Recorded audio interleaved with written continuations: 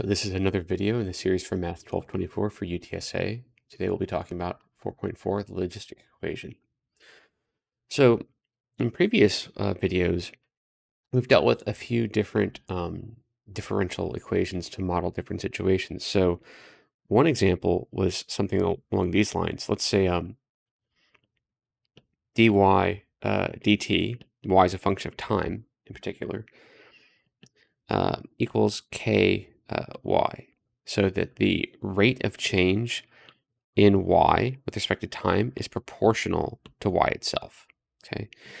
And when we solve that, we got things of the form y equals e to the ky power, right?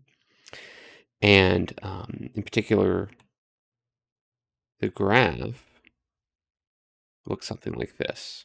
Oops. Well, let's adjust this slightly. If the initial condition is that when t is 0, y is some starting amount, right? Then we would need to have that amount in the front.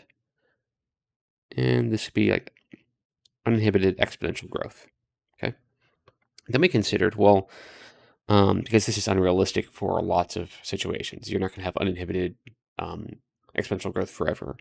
So we considered, well, what if we had something like the following? What if we had dy dt was proportional to the remaining growth capacity? So something like 1 minus y over m. M is some maximum. And again, the initial condition is some starting amount a, right? When we solve that, we got something like the following. We got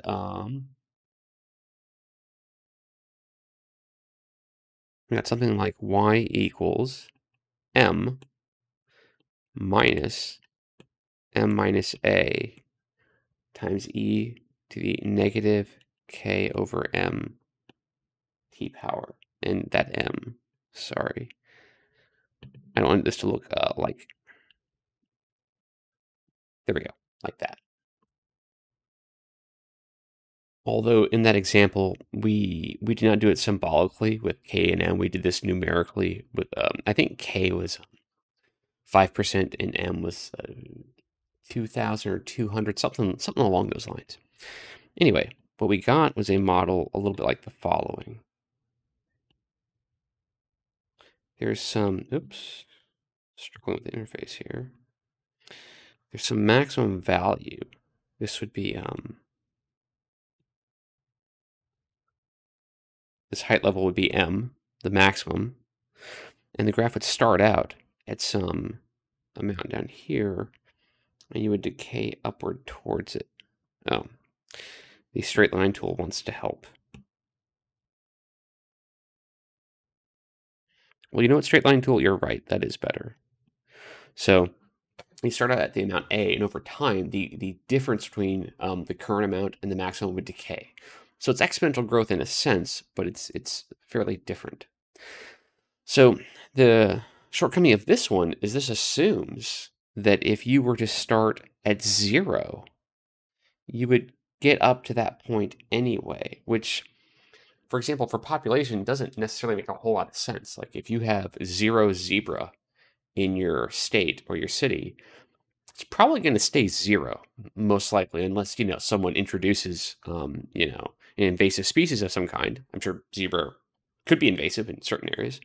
Like if they have no natural predators, then they would be, right? So that doesn't make a lot of sense for certain kinds of applications. So the next example we're going to look at is something called the logistic equation. So what would have both features where, notice how this one, if we were to do this differently, if a is 0, right? In fact, I didn't label it here. I probably should have. This is a, and I forgot to label that. A is the y-intercept, essentially. If a is 0, right, then wouldn't this just be 0? So if you start at 0, you go just 0 forever, right? If a is 0. Here, if a is 0, as I said, you still increase because the difference decays. And in this one, if a is m, you start at the maximum, you would stay there. Okay, like if I'm sorry, if a was m, if a was equal to m, then this term would be 0, and you just get y equals m. It stayed m forever. How can we combine those two into a better model? Basically, what we're going to do is we're going to incorporate k, of course, there's some multiplier, right? And y, and this factor 1 minus y over m. Because the factor y, this is what tells you that when you start at 0, you stay at 0. And this factor, 1 minus y over m, this is the factor that tells you when you start at m, you stay at m. If we use their product, we'll get something that if you start at 0, you stay there. If you start at m, you stay there. So it'll have both of those features. There is quite a lot more that could be said about this, but we're not going to go into that much detail. If you take differential equations or engineering analysis, you'll see more on this kind of thing. So the logistic equation looks like this. And I guess I'll leave my, I'll work in the middle and we'll draw it at the end. So, dy dt equals k times y times 1 minus y over m, some maximum value. And our initial condition is 0, comma a, some starting amount. Center this a little bit better. There we go. So there's a couple ways to get started with this, and the order in which you do things doesn't matter that much. So for example, I could multiply by m on both sides, because maybe I don't like having that fraction y over m. So let's go ahead and start with that. I'm going to multiply m on both sides. So I get m times dy dt equals k times y times m minus y. This is going to make an antiderivative step a little bit easier. So then I can separate my variables, so I'll multiply dt on both sides. Again, thinking of this as the ratio of the differentials, not merely the derivative. And I will divide y times m minus y on both sides. So on the left, I'll have m over y times m minus y dy. On the right equals k dt. Okay, so now I need to integrate on both sides. Now you might notice on the left, I'm going to need to use partial fractions. I need a partial fraction decomposition. So in fact, let's do this. I suppose I can save on room a little bit, and maybe I should have started on the far left to begin with, I guess. So I'm going to switch colors here, and we'll shrink down to a smaller stylus, and I'm going to try to work out this over here, the partial fraction decomposition. So I've got m over y times m minus y.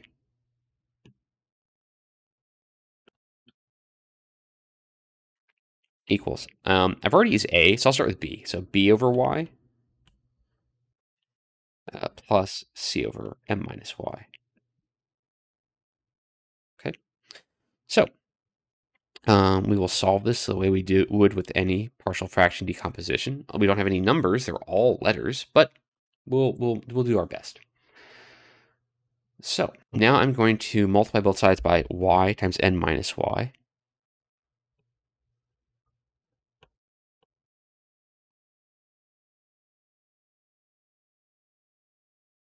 So on the left, I'll just have m. On the right, I'll have b times m minus y. Remember, m is a number in this context. It's a maximum amount that if we were doing a practical example, we'd have that number at the beginning. Minus y plus c times y. Okay, so m equals bm. There's a medical joke there for you if you want. by plus cy. So m equals, I'm going to combine like terms here. I'll have c minus b in parentheses times y. In fact, let's put that first. Let's put this in descending order. So c minus b times y plus m times b, or b times m. Okay. Over here, I'll say 0y. Okay. So basically, I know that this coefficient has to equal this coefficient. And this coefficient has to equal this coefficient. So 0 equals c minus b, and m equals bm, which of course, this means that b equals 1, right? And this means that b equals c. So c equals 1. So they're both 1. Convenient, right? If we go over here, change back to this color. So I'm going to have the integral of 1 over y plus 1 over m minus y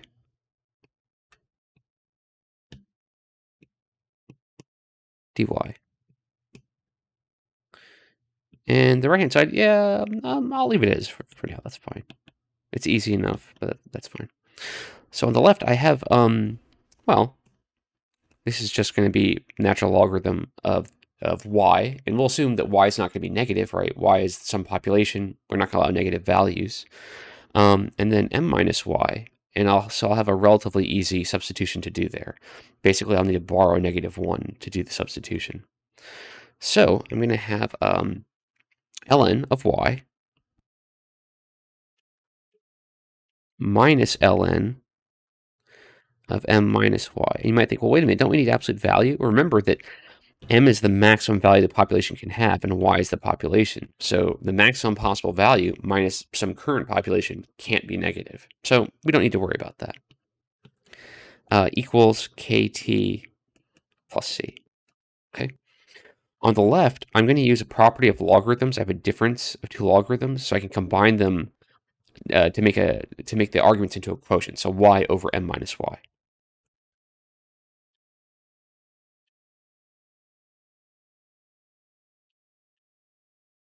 Equals, of course, kt plus c.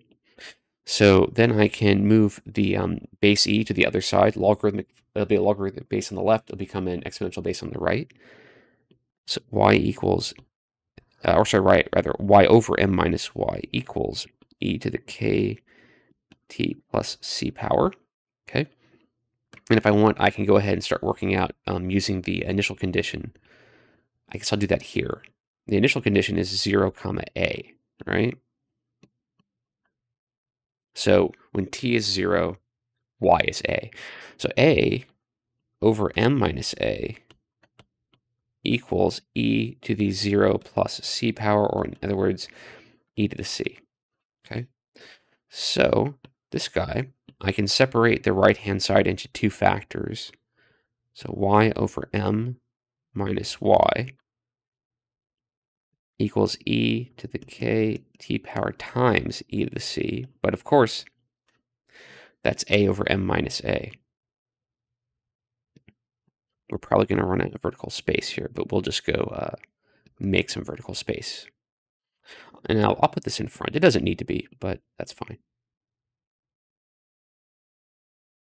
And there we go. That is the solution to the, well, it's the implicit solution to the differential equation. This is essentially it, but we've got y in two places, and that's, not the best. So we're going to need to rearrange things a little bit to get y by itself, because I want to have y as a function of time. What's the population as a function of time? So there's a couple ways to do this, and we have a fair bit of vertical space. So one way to do that might make things a little more pleasant for us is to treat this as some constant temporarily, so we can get y by itself without writing this entire thing over and over and over. So let's call this, I don't know, j. Let's call this j for just don't write that for a while. Okay, so j is the whole right hand side. So I'm going to zoom in here a bit and probably write a little bit smaller because I don't want to run out of room. So y over m minus y equals j. And I want to solve for y. So I'm going to multiply m minus y on both sides. So y equals j times m minus y. And I'll distribute on the right jm minus jy. And then I'll add jy on both sides.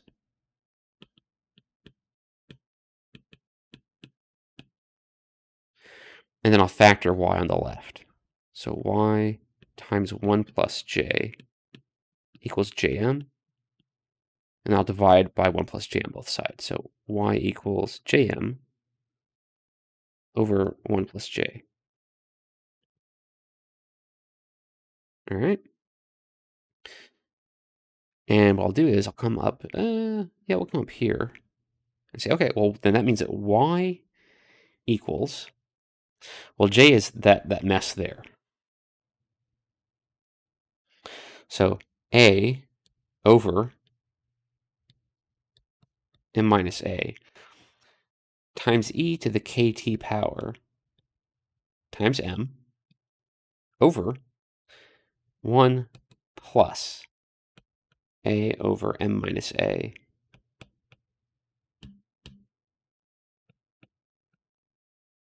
times e to the kt power. Okay. And that's still pretty messy. I've got fractions inside of fractions. So the first thing I'm going to do is I'm going to multiply top and bottom by m minus a.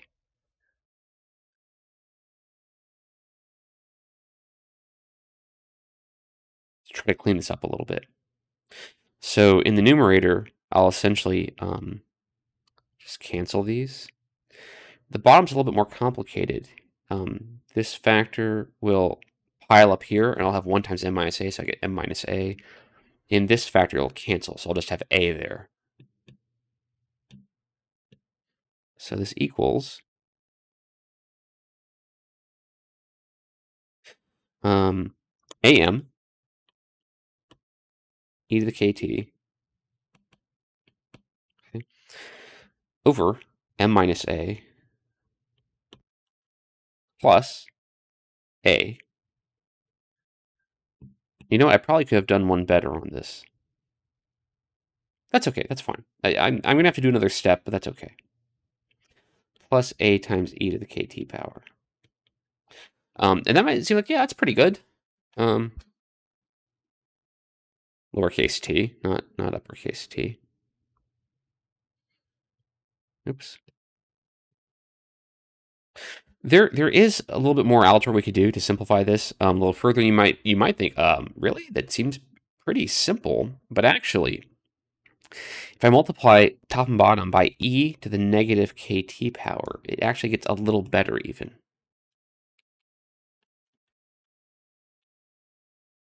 Okay, so I get equals. So this guy and this guy, their exponents are opposites, and when you multiply two exponential expressions with the same base, you add the exponents. So I'm going to get e to the 0. So in the top, e goes away entirely. I'll just have am on top.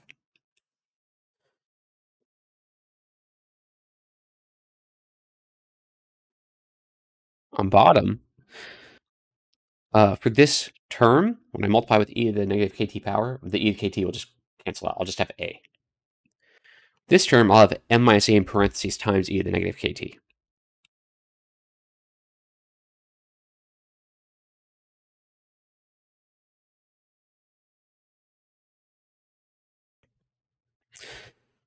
And you would say, okay, so we're done, right? That's it. Well, sort of. This is not the standard form. There's more we can do. I do think this is pretty good. We could stop here, but let's go do what is standard. I'm going to multiply by 1 over a on top and bottom. And the reason is this a will go away. This a will become a 1. And then this fraction will become a little bit more complicated, but we're gonna have fewer symbols overall. So now we get y equals m over m minus a over a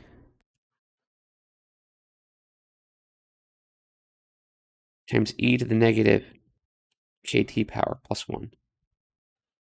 And that's as simple as it gets. Typically, the order of the bottom is written differently. The 1 is typically written first, 1 plus m minus a over t times e to the negative kt power. But this is the standard form. And notice that the maximum value is the numerator. This is called the carrying capacity.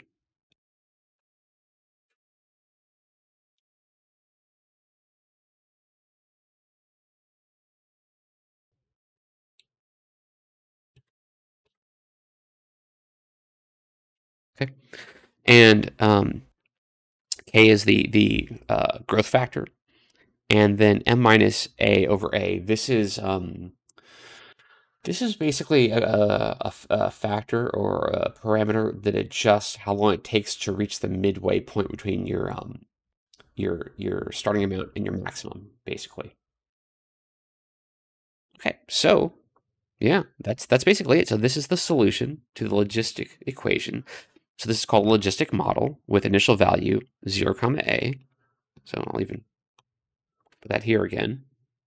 So yeah, that's the logistic model. So it's fairly complicated, and we needed partial fractions. So I guess, yeah, so we need partial fractions to do this. So it's fairly complicated. So while editing the video, I noticed that I had forgotten to go back and graph the logistic model. So here's what it looks like. If here's our x-axis, or our t-axis, really, let's call it t. And here is our y-axis, right? And here is our maximum value, which we will approach asymptotically. The graph starts out at some amount, goes up exponentially temporarily, and then tapers off. Okay, this is called a logistic growth model. Before we simplified stuff, this is the expression we had gotten for the solution to the differential equation. And notice that if your starting amount is 0, you have a 0 here, and you have a 0 here, well, the whole numerator would be 0, and the bottom would be 1 plus 0. So if you start out at 0, you will persist at 0 forever, okay? Now that doesn't work here, because here a can't be 0. You can't divide by 0, but we got that through an algebraic manipulation. Now, you could ask, okay, well, what if you start out at m, and then would you persist there forever? Well, because of the way this comes out, a can't be m. The starting amount can't be m because you have to divide by m minus a. And you can't divide by 0, so that wouldn't really work.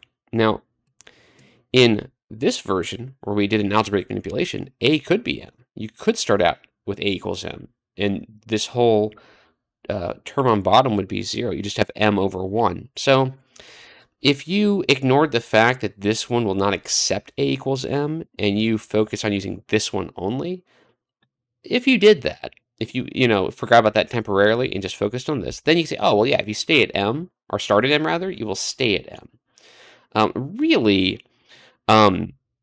there is a lot going on here that you will see more detail on. If you take differential equations or engineering analysis, you'll get more detail, which is beyond the scope of this course. But if we don't have these unusual cases of a equals 0 or a equals m, that you're starting between 0 and m and you work towards m, then this model works fine and there's no weirdness with dividing by 0. So I want to do another example. Well, I want to do an example using numbers. And I think what I want to do is just show, here's how you can just plug in the results. We don't need to rework the formula every time. Ideally, you understand the formula and how to get it. But I do want to show, well, now that we have a formula, we went through all the work of doing this with a formula, we should leverage that formula.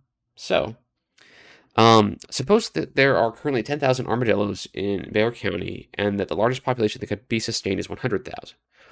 So the current amount is 10,000. That's A, current amount.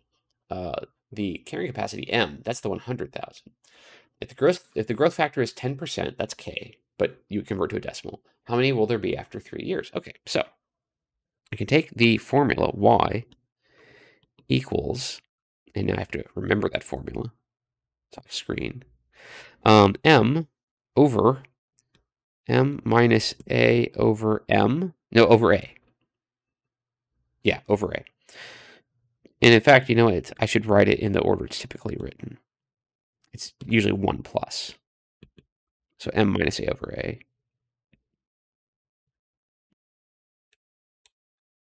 E to the negative KT power. Okay. So, 10,000, that's A. 100,000, that's M. And then K is 10% or 0.1. So this is going to be, I guess I'll put it here actually, 100,000. And probably if we wanted to, we could say, oh, let's make the function in terms of thousands and just use 10 and 100 just so our numbers are smaller. if we wanted to, we could probably do that. So 1 plus, so m minus a, that's going to be 90,000 over a. So 90,000 over 10,000, that's 9. E to the negative 0.1 t power. So that function now describes the population of armadillos over time.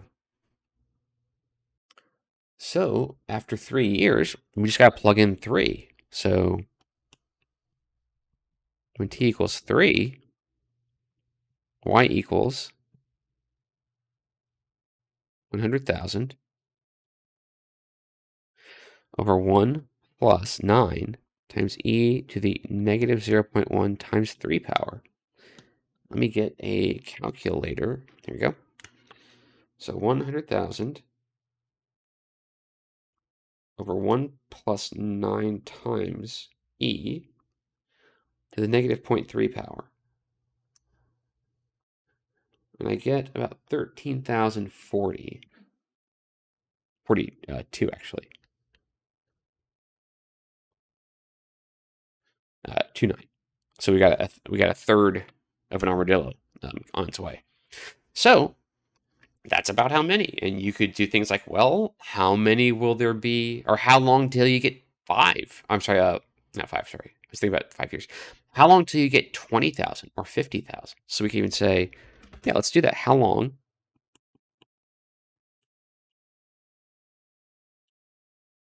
until 20,000? Well, just set the function equal to 20,000. So 20,000 equals 100,000 over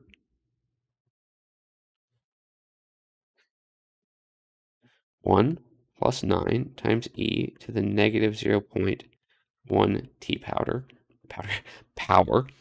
And there actually is a way to save yourself some effort if you backtrack and go back and use this instead. Is that the one I want? This instead? That might work because y is the number that's 20,000. You know what y is. So if you go back and use this equation instead, you can save yourself some effort. But that's okay. We'll just use this one.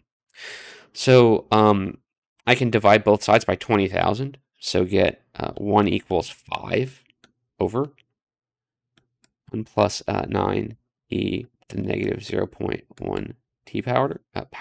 It's power. Negative 0.1 t power. So then I can multiply by that denominator. So 1 plus, I'm going to get it right this time, e to the negative 0.1 t power equals 5. Subtract 1 equals 4. Divide by 9. We're going to have room here.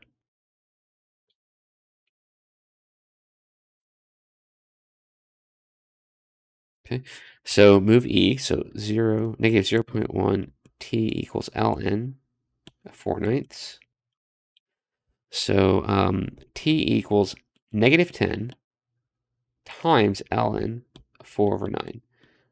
You might get worried. Wait, negative time? Remember, ln of a number less than 1 will be negative, so this is going to work out fine. So negative 10 times ln 4/9. So I get 8.109. So probably could just round that to 8.1. So about a little after 8 years, that's when you'll have, was it 20? I said, yeah, 20,000 armadillos based on that model.